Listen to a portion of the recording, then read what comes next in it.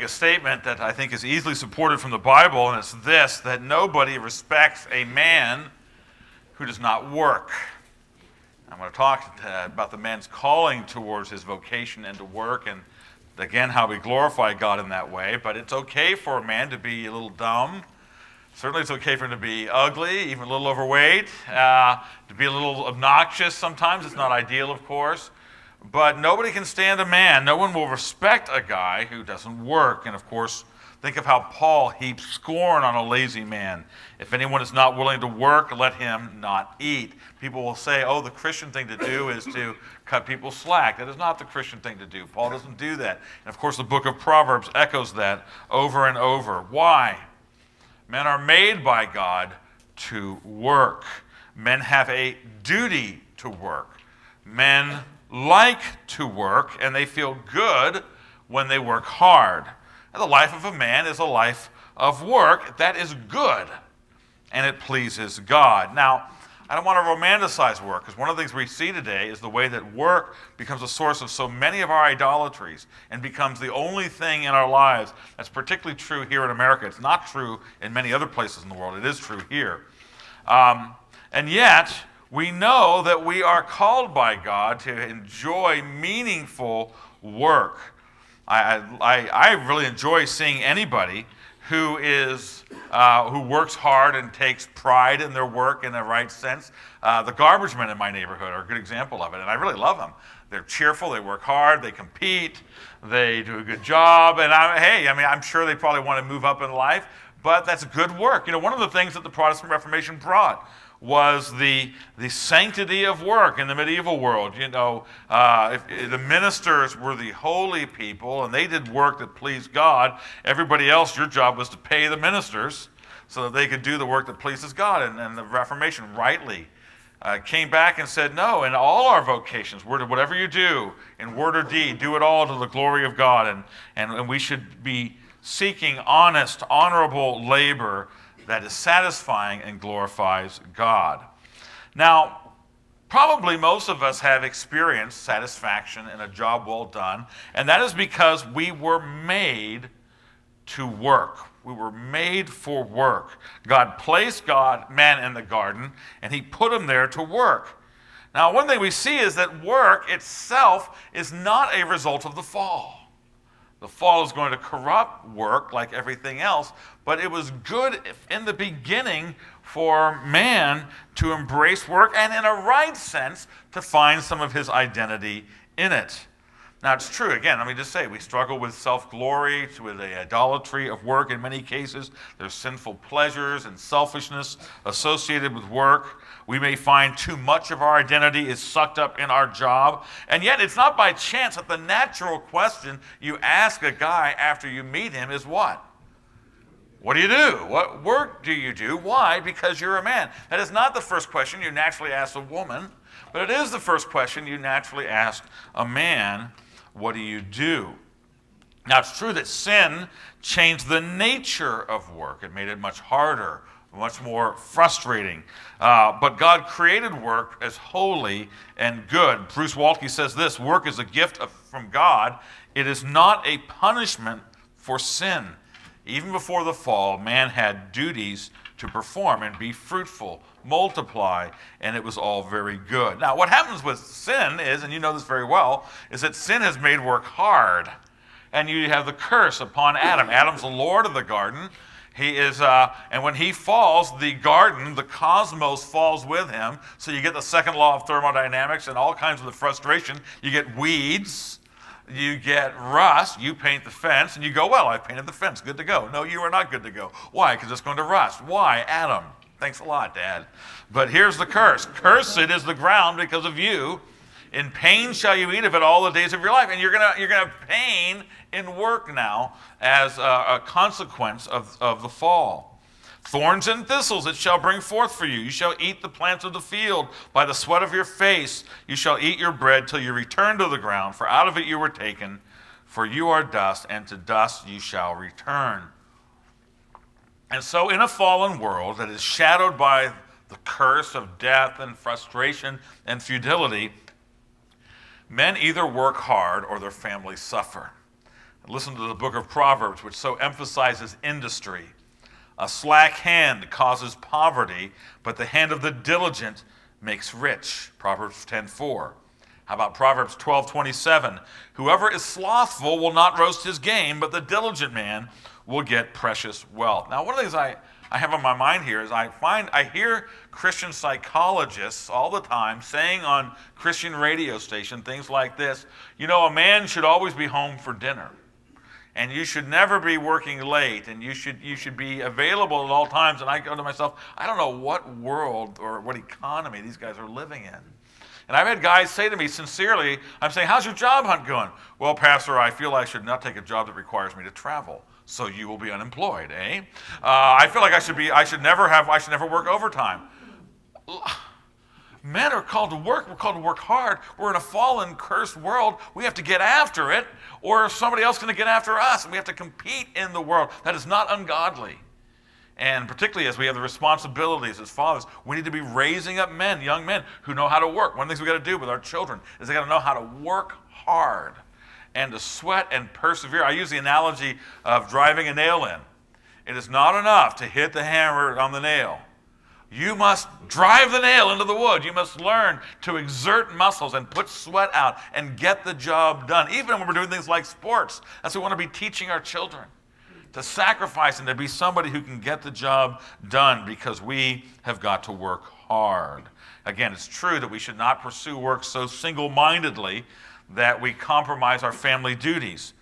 But in a fallen world, you have an obligation to hustle, to give all you have in the workplace, as it were, and that may involve some late nights and some business trips. Even me being here. I've been a little busy these days, and I was in Peru for 8 days about 3 weeks ago, and then I was somewhere else in the meantime. This is kind of my conference time. And one of my children said to me, Daddy, you've been gone a little bit. And I said, you know what? I'm kind of clustering them all together. But Dad, God calls your daddy to get out there and preach the word because it matters. And we're doing this as a family, and I want you to pray for me. And when I come back, I'm going to be all yours. And I need to teach my children that I'm unapologetic and having zeal for the house of the Lord. But I don't want to be one of those pastors whose kids don't know him. And so we've got to balance these sorts of things. Now, of course, work is hardwired into men's hearts. We derive pleasure from work. After all, what are our hobbies but forms of work? So what do you like to do in your free time? I enjoy woodworking. Well, that is called working with wood. What do you like to do? I like to fish. That's like an occupation. I like to follow the Red Sox. Well, that requires, if you're a Red Sox fan, that requires sabermetrics. Don't be talking ERA. You got to know WHIP, and you got to know advanced mathematics to keep up with Theo Epstein, and and all of our hobbies are forms of work. Why? Because we were made for those sorts of things. Have you noticed again? The first question, hi, who are you? I'm Rick Phillips. What do you do? Is the question that comes out afterwards. And so we are to be people. We are to be men. Part of masculinity is a calling to work. Interestingly, what will we be doing in heaven? Let me just say right now, I'm amazed at how little Christians know about life after death, what happens after we die. Our bodies go, actually I've got a booklet coming out on a pastoral guide to life after death, because I find a lot of Christians don't really know what happens after you die. Your body goes into the grave. Your spirit goes, if you're a believer, your spirit goes into the presence of the glory of God. And then when Christ returns, you'll be raised in body. People say to me, well, you know, Pastor, he's got his legs back. And I go, no, we buried his legs today. He will get his legs back at the resurrection. But one of the things we'll be doing in heaven is working. If you're going to theologically describe heaven, it's really rest. And all the robustness of what biblical rest means. It's worship, but it's not just sitting around singing all the time. It's work. It's the renewal of the cosmos. It's the work of creation. Going forward, we will be working in heaven. What does Jesus say in the parable of the talents? Well done, thou good and faithful servant. You've been faithful in little, I will put you over much. You gave me 5 minas, I will give you 5 cities. Now, there's a gracious reward. But it's the rewards, and people will say to me, are there rewards in heaven? Clearly they are. But it's the opportunity to fellowship with the Lord and to participate with him in expanded opportunities for work in heaven. I can't wait. I praise God that there's going to be work in heaven. But it's not going to have any of the bitterness or the hardship of it. Really, if you take the most exciting hobby you've ever done, that's just tiny foretaste of what the work will be when we're glorified without sin and renewed and ultimately resurrected in heaven forever and ever, working together with our Lord and our Savior. What a blessing thing it is to work. Now, that causes me to say, and I particularly have this in mind with a lot of young guys here tonight, how do we think about work as godly men in a balanced way? And does this mean that all work is equal? Well, of course, the answer is that it's not. Here's the question. How do worldly people assess the value of a job? What's the one standard in the world that determines what's a good job? Money. Cash. Have you seen the G. Gordon Liddy commercial? Where he's selling gold on Fox News, you know, and he chinks the gold in his wallet and goes, "There's the sound of security." He gets this kind of maniacal gleam in his eyes. He's chinking gold coins. You know, that's the sound of security. No, it's not, G. Gordon. Christ is the sound of security. The cross is the sound of security. And so the world says, yeah, it's money. Well, how do we as Christians evaluate the value of work? Well, let me give you some guidelines as you think about your own working life. First of all, does this work glorify God? Does this work benefit my fellow man? Do I consider myself called to this work? And do I do it in a way that I do get satisfaction out of it and it's something that God made me to do? Does it provide for my material needs and my family? Does it permit me to lead a balanced and godly life? Let me work through these one after another. The Lord has made us and he has redeemed us that we would bear his image, that we would serve the cause of his glory. And because our work is so central to who we are, that we should never, postmodernity is about compartmentalization. I got my Christian part, and I got my work part, and I got my play part. Well, that's not what Christ says. He's Lord of all of our lives. And so we need to ask ourselves about the work that we're doing. Is my labor something that is God glorifying? Well, one thing you know it's not if you're violating God's law. I had an example in Florida of a man who was manager of a nursing facility, nursing home, something like that. It was that kind of industry. And because of the company he happened to work for, and the economics, it's a tough industry economically. The profit margins are short, high stress, that in order to succeed and to please his bosses, he had to systematically hire low-paid, unqualified people who were giving bad service to his employees, or to the patients there, and he had to cover up all this. So he comes to see me and asks what I think about it. What did I say? I said, let's whip out our handy-dandy 10 Commandments. Right? It's amazing how useful the 10 Commandments are. And he quit. He ended up going to he went to his bosses and said, I'm a Christian. I'm convicted that what we're doing is not right. And I think we can do this. We get in the right way. And they fired him. And God provided for him. But we are not to engage in work that is not glorifying to God. You might find yourself in a context where the management style requires you to be cruel and ruthless. And that's not something you should do for the glory of God. I was an Army officer for many years, and I was actually converted at the end of my Army time, so most of my Army time I was not.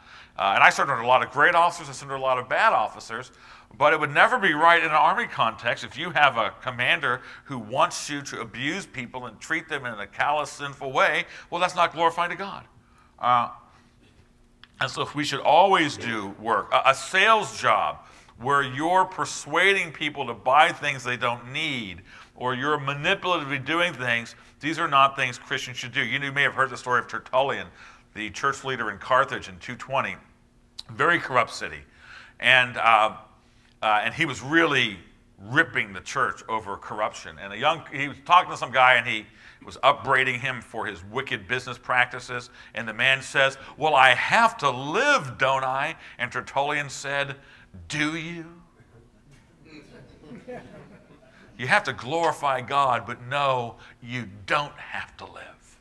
And we are not to engage in work that exploits people, that dishonors God, that involves a wrong kind of deception, employee abuse. Here's a good question for you to ask yourself. Would I be embarrassed for my pastor to visit my workplace? And I will say, as a pastor, I like to meet people in their workplace.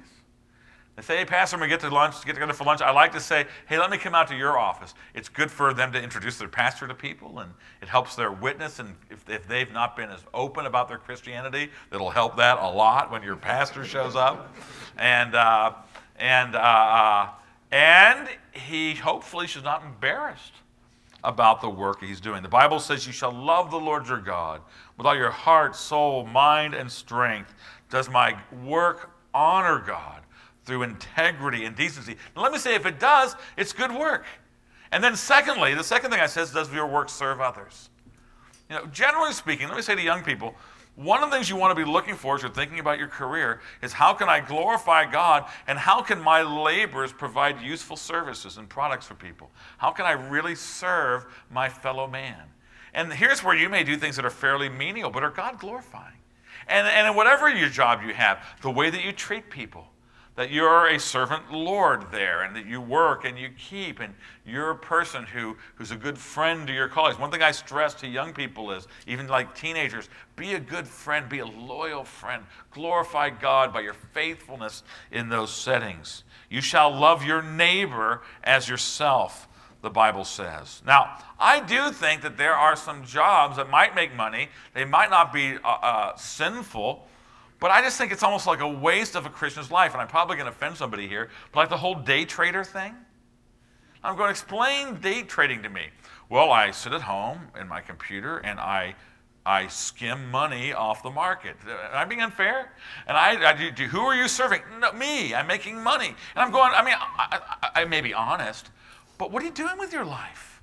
I'm making money for me. This can't be wholesome. In Florida, we had the whole house flipping thing, which is responsible for so many of our foreclosures. And I remember in Florida when every year your house would be appraised at 25 to 35% more. Boy, those days are gone. And I had some guys, I said, hey, I heard you're flipping houses. Oh, Pastor, it's great. I'm going to make a ton of money and I'm going to go. I said, you know what? I want you to know I'm troubled to hear that. Because that's not the way that Christian people make their money. By scams, by beating the system.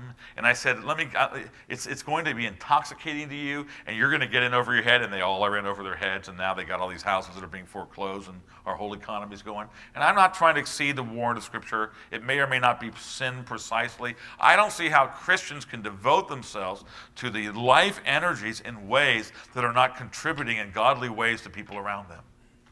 And so I would say, think about how you can serve and devote yourself in the workplace to serving others. I actually was a corporate consultant for a few years. And I remember I was doing a presentation for the CEO of Bell South Corporation. And the CEO, I had to catch a flight to get home, and the CEO was not letting me go on time, which is his prerogative to do. And so I barely leave in time, and I go blasting down on my rental car to the off-terminal rental car place, Enterprise. And it's like I get there 20 minutes before my flight takes off in Atlanta. There's like 1% chance I make my flight. And I come screaming in, and I probably violating the local magistrate's laws, I admit it. And the guy comes down, I said, look, I got to go. Here's my stuff. Charge my account. I'm out of here. Got to go. And he goes, when's your flight leave? I told him in 20 minutes. He goes, let me ask my boss. He comes back, here, I'll take you in my own car. I'll drive you there. To this day, I continue to give my business to Enterprise Rental Car because that guy served me in a godly way. And we had a good conversation, and he was a believer. And believers in the workplace ought to be people who delight in serving and accomplishing things and doing good in the workplace. Jesus said, we really are not to live for money. You cannot serve both God and mammon. We can serve God, however, by doing good in our work for others. Now, I do think there is also a sense of personal calling, of enjoyment. You think of Eric Liddell. You saw Chariots of Fire, and he says, when I run, I feel God's pleasure. And that's just kind of the way God made him. When I run, I do not feel God's pleasure. I feel pain, which is why I don't do it anymore. When I write books, I feel God's pleasure. And there's a right sense of who are you, what are you good at, where do you make special contributions. I think not everybody's going to have that sense. I'm in a line of work that really calls for a special calling and spiritual gifts for it, but I think it's a good thing in a general sense to desire to be in a place that really fits your gifts and talents, and you get satisfaction, and you're a little better than the average guy is at it. That's the way it ought to be. It is nothing wrong with laboring in a way that meets your material needs. That's not living for money. We're to be stewards of wealth. We're to be stewards. Let me say this. It is good for you to make money so you can give it to missions. So you can tithe to your church. So that you can have a little family slush fund. So that when you know somebody in the church is down and out, you can put an anonymous check in the mail or, cash in the mail. It is good to make money to glorify God with the money. And there's nothing wrong with you saying, I'm really hoping for a raise. And I want to glorify God with your raise. And you should want to provide things for your family in a non-idolatrous way. Some people are underemployed and they need to work on it. The last thing I mentioned in terms of evaluating our work is, are we able to lead a balanced and godly life? It is possible, as you well know, to be so wrapped up in our lives and our work that we don't meet our other duties. Now, you may say, hey, I had somebody say to me, actually, you probably would know the name. It's a Christian preacher and leader who I admire very well. I'm a good friend of his. And he said, well, Rick, I know you're a workaholic. And I said, if I am, I need to repent. Because a workaholic has to work. I don't have to work. I got things I'm trying to get done. And I got things I have zeal about. But I can do other things. And a workaholic resents being with his children. I don't think I do that. So the question is, how can I be a guy with zeal? Have zeal, would you? And is after it in the workplace and in life. How do we do that? Well, here's how I'd figure it out. What are my callings in life? My duty as a man is to be faithful in all my callings. Fair enough, right? Well, let's see if we can work through Rick Phillips' callings. Am I called to be a husband? Yes or no? How do you know that? You observe the ring on my finger. So there's a 100% chance that I have the vocation of husband. I am to, whatever else I do, I am to do it in such a way that I am zealously able to fulfill God's calling on me as a husband. In your opinion, am I called to the vocation of father? Yes, 100% chance. Why? 5 children.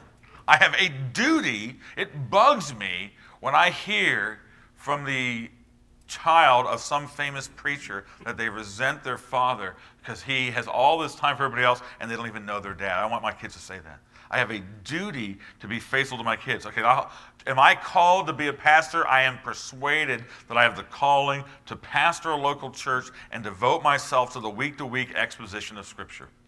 I also believe I'm called to be an author and to write books. I also believe I'm called to come and be a conference speaker and to get on planes and come. So that's a lot of stuff. So I'm very blessed. Here's the deal, though. I can only be so zealous in any one of these callings to the extent that I'm being faithful to them all. I probably put out 2 to 3 books a year. Honestly, I could do 5 or 6, and I'd like to. But I got these children, and I'm their father, and in fact, I love them. And so there's times when I go, dude, turn the laptop off and go down there and play with your little girls. Go play Chutes and Ladders, which is hard for me to do, but they're my children. I love them, Go talk to your adolescent daughter. Go out and sit on the patio and ask and pray with your wife. And by the way, this has stripped away a lot of selfish things. I don't have much Red Sox times anymore, although I do have MLB.TV so I can catch the highlights. But I can only be so devoted to my church in such a way. Could I do more? Could I be more accessible? There's always more I could do, but I've got to be faithful as a husband. I've got to be faithful as a father. And for me, the writing and the traveling is kind of when I'm being faithful to these, I can do these. But I want to say to you, you and I are not to drop the ball in any arena of life. And that's how we judge our commitments. I want Christ, and I want to say, this should drive us.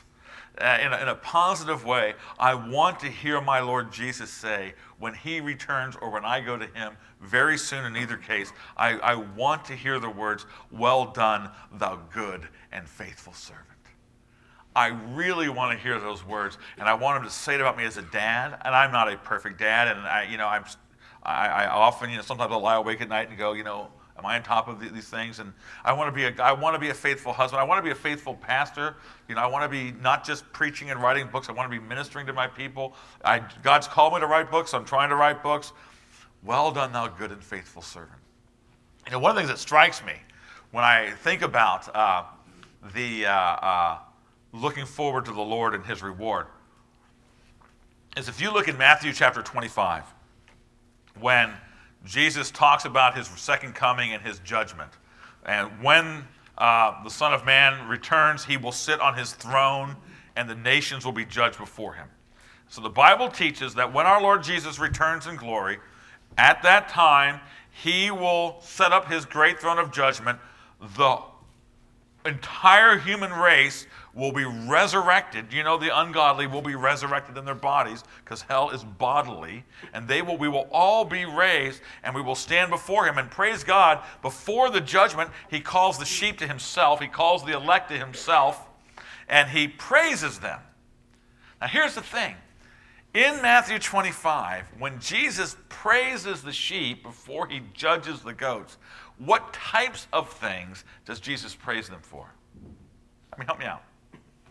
You, Rick, well done, for you wrote X number of books. No, that's not the kinds of things he talks about there. What is it? Daily godliness, isn't that right? Daily acts of mercy and godliness and compassion. I was hungry and you fed me. I was thirsty, you gave me to drink. I was naked, you clothed me. I was lonely, you visited me. I was in prison, you came to see me. What's interesting to me, because I do some things to get attention. Christ is more interested in the godliness of my conversation with you in the hallway than in the quality of my sermon. Of course, if I have gifts and I have gifts, I use the gifts. He gave me the gifts. He gets the glory for them. But what Jesus cares about is the faith, hope, and love I show, the righteousness, peace, and joy that I exhibit. And he cares. Doesn't that give meaning to your life? Because you may be saying, okay, I'm not a very significant. I got modest gifts. I'm not that smart. I work in an hourly job. Of course, up here, you probably make a lot of money doing that. Let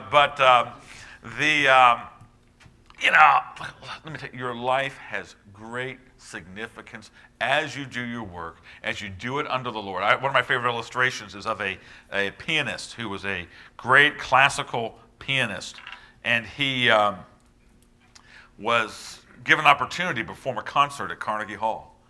And he performs and he plays spectacularly, and at the end of his concert, he gets up and there's thunderous applause. Everything, Carnegie Hall, all on their feet, and he goes backstage and the stage manager says, well, let me just congratulate you on that spectacular performance, and now you get to go out and you take your encore. And the young man said, no, there'll be no encore. He goes, wow, let's listen to the adulation and the cries and the applause. Yes, there will be an encore. He goes, no, there will not. He goes, what? What's wrong with you? And he goes, look. And he takes him through a crack in the curtain. He goes, you see that man sitting in the balcony? Everybody else in this whole arena is standing, but that old man with the hat is sitting in the balcony. He goes, yeah.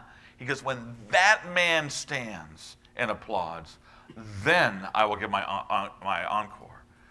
And the stage manager said, come on, all but one guy doesn't applaud and you won't. He goes, but that guy is my teacher. And see, what Jesus wants us is to learn, and we've got to grow into this as godly men, that the applause of the world means less and less to us. And praise the Lord. If it gives glory to God, fine. But we live for an audience of one. And we do whatever you do, in word and deed, do it all for the glory of the Lord Jesus Christ and for his pleasure. And what we want is for him, like when Stephen was giving his witness, Jesus stood to receive him. That should be our definition of success. How we define success will determine the kind of man that we're going to be. And we need to define ourselves as those who are faithful to our callings, all the callings that we have, and we live for an audience of one and what he will do and what he will make of our lives and the glory he will find in us. How important are the daily interactions, the small godlinesses of our lives? If we're living for the glory of Jesus, we'll do that. the night that I was converted in 1990, I was telling KC that I was in graduate school in Philadelphia. I was 30 years old. My mother said to me, you know, son, you're 30 years old, you've been deployed a lot, you spent your whole 20s in combat units, and you led a kind of rough and ready life. You need to settle down and go to church now. You know, a senior officer is expected to be religious. And so I said, my mom loves me, I do what my mom says. So I went across the street to First Presbyterian Church of Philadelphia, which is the mothership of American liberal Presbyterianism. And I would have made a great liberal. I really would have made a great Roman Catholic. The hats and the silks, I would have gotten into that. But it was not God's will that would be the case. And I know that because that church chose that Sunday to have a potluck fundraiser for the Sandinista rebels in Nicaragua. And that was the single most surefire way of keeping me out of your church. We're having a fundraiser for communist rebels. Forget that. So that night I went to 10th Presbyterian Church. Actually, the longer story is, the day I moved into my apartment building, there was a woman moving out next door. And being an officer and a gentleman, I carried a load of boxes. And then we got in her car. She tried to witness to me. And I gave her the whole heebie-jeebies, don't be witnessing to me. And I gave her the whole body language thing. And she said, look, okay, if you're looking for a good church, I'd recommend 10th Presbyterian Church. And then she kind of got in her car and drove away. And I've often imagined her kicking herself, thinking, oh, what a lame witness that was. Well, God used that. Because that afternoon, my mama wants me to go to church. I'm not going to that communist-supporting church. Remember that woman moving out? What was that? And the Holy Spirit brought it to my mind. 10th Presbyterian Church. And I walk into 10th Pres that night. When I got into the church, I encountered something I'd never seen in my life. And that was the man of God preaching the Word of God with power and authority. James Montgomery Boyce was preaching Hosea chapter 3 with power and authority and the Holy Spirit. I was Gomer, and I was converted that night. I surrendered my life to Jesus. But the first thing that happened when I went in that night was I met a man named Lawrence Dow. You know Lawrence? Lawrence Dow was a deacon at 10th. And he was a smiling, friendly, pretty old man by then. Lawrence was an African-American man who I really think he had a 6th grade education. I know he was not a high school grad. And he was raised in a very poor family. He grew up in what other people call a ghetto. And he was a doorman at one of the downtown hotels. So literally, this is a guy whose job is to put on the uniform and to hold the door open for rich guys and to go, how are you today, Mr. Phillips? That's his job. But he was also a servant of Jesus Christ. He was involved in his local church. He was a deacon in the church. And I to this day, I can remember being greeted by Lawrence Dow on the night of my conversion, where I'm kind of anxious about this going to church thing, and how warm and welcoming. And he served Christ in his capacity, and that played its role of getting me in there ready to hear the Word of God, and I was converted that night. Well, I got to know Lawrence pretty well over the years to come. I later came back, when I went to seminary there, I was on staff there. I later was the evening preacher at that church, knew Lawrence pretty well. And he was getting older, and he got cancer. And it was one of those long, drawn-out cancer things. You're often praying for him, and then he gets better. You don't hear about it again, and then you find he's got cancer again. And I remember one time I said to him, I said, Lawrence, look, are you dying or what? I mean, what's going on here? And he said to me, Pastor Phillips, I just am convicted that I cannot go to the Lord until I put another coat of paint on that kitchen for my wife. Folks, that's godliness, by the way. And he put the coat of paint on the kitchen, and he died. Well, we had Lawrence Dow's funeral at 10th Presbyterian Church. And downtown Philadelphia on that Tuesday afternoon was a massive traffic jam. And I kept imagining people saying, what's going on in downtown Philly? Is the president in town? Is it some CEO? No, it's Lawrence Dow, deacon, Christian, man of God, who's having his funeral. 10th seats, really, the fire marshal says 950. I know perfectly well you can get 1,200 people in that sanctuary, and it was busted to the gills that day. And it was just jam-packed, and the memorial service for Lawrence lasted about 3.5 hours, no, 2.5 hours. And it was just emotionally draining. And he had all these children and grandchildren. They all gave testimony to him about what he'd meant in their lives. 2 of his sons were pastors. There were 3 men. Just interestingly, he was an African-American guy. They were all white guys. He had led them to the Lord. He had personally mentored them. They were all pastoring churches, and they told the story of that. And it went on and on and on and on. And one of the things that Lawrence would do was he wasn't a preacher. He didn't have big public gifts, but he worked and kept. And he particularly was a nurturer. And he would find some guy who's new to the church, and he would get to know him. And he'd take him out to lunch. And he'd say, maybe you and I can get together for prayer. And if the person didn't know the Bible, he'd say, maybe you and I can study the Bible together. And he invested himself over, 30 years in this church. And he has this memorial service, this guy who's a doorman. What's happening is we got CEOs all over this country who's dying and nobody cares. And they all write their memoirs. They all write their memoirs and say, fame and fortune's for the birds, take it from me. So my whole life, climbing to the top, I got nothing, I got nobody, because I lived for me. But here's Lawrence Dow, who's lived his whole life at the bottom, but he lived it for Christ. And when he died, it was an overwhelming legacy. I'll never forget, after the funeral, I was in Phil Ryken's office, my colleague, and we sat in that office for about 5 minutes in just stunned silence. And honestly, it was humbling because we get a lot of attention. And this guy doesn't get it. You felt almost like this guy should have gotten more attention than we should have. But Phil said to me, Rick, here's how he broke the silence. He said, it just goes to show you what God will do in the life of any man who yields himself unreservedly to Jesus Christ. Isn't that a wonderful statement? What God will do in the life of any man who yields himself unreservedly to the Lord Jesus Christ. And that's the message I want to leave you with tonight. I talked in the earlier message about it's helpful to know what we're supposed to do. You're to be a Lord in the garden. You're to work and keep it. I hope that's helpful to you. I like simple, clear directions. So go back to your wives and repent and apologize and start and read my book. It's got chapters on it. And start ministering to her heart as she's desperate for you to do. Connect with your children, bond with them, and lead them. Just develop the pattern of being a worker and then a keeper. The trowel in one hand, the spear in the other. Do that. But you see, it's not just about tasks. Yes, that's how we do it.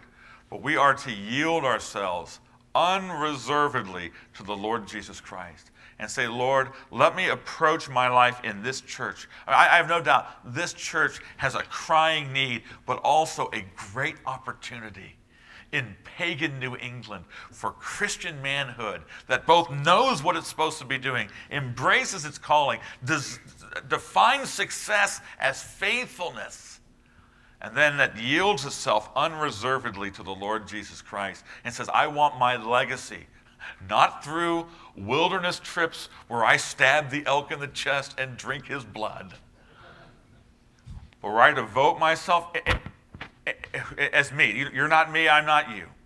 But in my calling, in my way, to serve Christ with my gifts, to do the things that Jesus is excited about, feeding the hungry, visiting the lonely, encouraging the downcast, devoting myself. And I'm going to keep doing that throughout my life. And at the end of my life, when Jesus comes, I look forward to him saying, well done, thou good and faithful servant. Enter into the joy of your master and into his work. You've been faithful in little. Now I'm going to bring you into much. You're going to labor with me into glory. And I will have yielded my life unreservedly to the Lord Jesus. What a legacy we will live. What a great opportunity. We can sit around here complaining about pagan America. What an opportunity we have. We lucky few, how the speech goes, Henry V on St. Crispin's Day. We lucky few. You get to be the men in this place who get to say, we're going to band together, we're going to yield ourselves unreservedly to Jesus, we're going to embrace the Bible's calling, and we're going to do it over 30 years. What will God do through the men of this church if you will do that? I don't know, but it'll be glorious. Eye has not seen, ear has not heard what God has ordained for us. Much of that's in glory. But even in this life, he will do far more than all we ask or imagine according to his power. Well, let's pray. Father, I thank you for the clarity of your word. As I just spoken about work, I pray that these men would be hardworking men, that they would embrace work, but they would do so with a godly perspective, that we would not define success as pagan idolaters, but as followers of Jesus, as sons of God. And I pray that we would do that and we would apply ourselves to it. Lord, help, give these men wisdom. I think of some of the young men thinking of their lives to come. Cause them to understand the whole idea of vocation and calling and When they have a calling, success is faithfulness to that calling. Lord, don't let us be people who succeed in one area but fail in another because we've not been faithful. And then, Lord, as we yield ourselves unreservedly to you, would you do a great work in our lives, not for our glory, for yours, and because there's such a great need, the need of people to hear the gospel, the need of visitors of this church to be embraced, the need of young people and new believers to be built up in the faith, all kinds of needs, the needs of missions, the needs of the diaconate and of the elders in this church, the visitation of the sick, all of that going on, Lord. Help us to do it all with an eye to the one who is our master, that we would do all of our work for his glory and for his praise. Bless these men, I pray, in Jesus' name, amen.